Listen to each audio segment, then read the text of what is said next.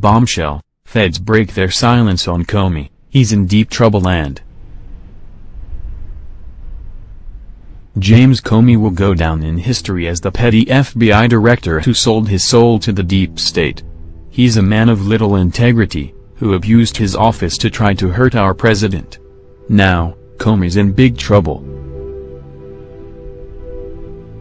Deputy Attorney General Rod Rosenstein has just informed the public that James Comey broke FBI protocol by leaking memos to the press about his meetings with President Trump, via Washington Examiner. Comey has destroyed his own career. In an interview, Rosenstein was asked if it's proper for an FBI director to take notes of his meeting with a U.S. president and then let the press have those notes. Rosenstein's response burned James Comey. As a general proposition, you have to understand the Department of Justice. We take confidentiality seriously, so when we have memoranda about our ongoing matters, we have an obligation to keep that confidential. He couldn't have put it any more clearly. To emphasize, he added, "I think it is quite clear. It's what we were taught, all of us prosecutors and agents. In other words, even rookie agents know they're supposed to treat sensitive information with utmost confidentiality." Leaking notes of conversations with the president to the press is something that no respectable agent would ever contemplate doing. It completely flies in the face of the FBI's reputation for professionalism. But Comey thought he was above the law. Nutjob Comey, as President Trump referred to him, had no qualms doing what he did, even though he personally had nothing to gain with his completely unethical action.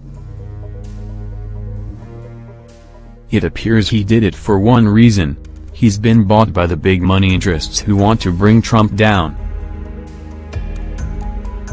If James Comey were really the true blue FBI man he pretends to be, he wouldn't have gone along like a stooge with a rampant law-breaking under the Obama administration.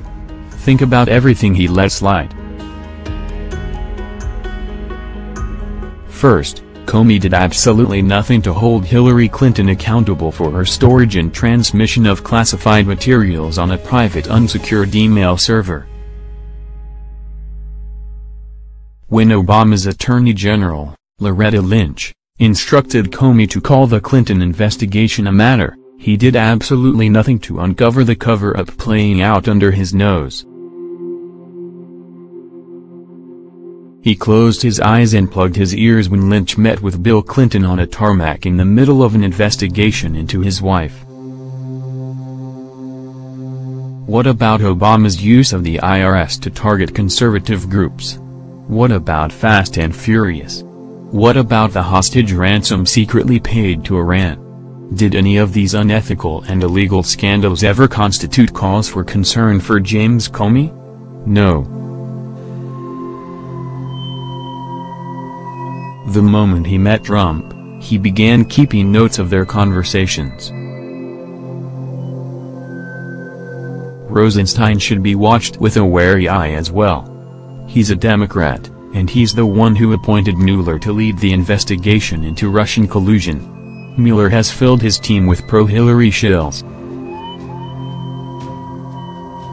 Nevertheless, there's no doubt Comey disgraced his office with what he did to Trump. We Americans will not forget it. Nutjob Comey will never work in government again. He deserved to have his illicit ties exposed and then be thrown in the big house. What punishment does Comey deserve for his treasonous actions? Share this story on Facebook and let us know because we want to hear your voice.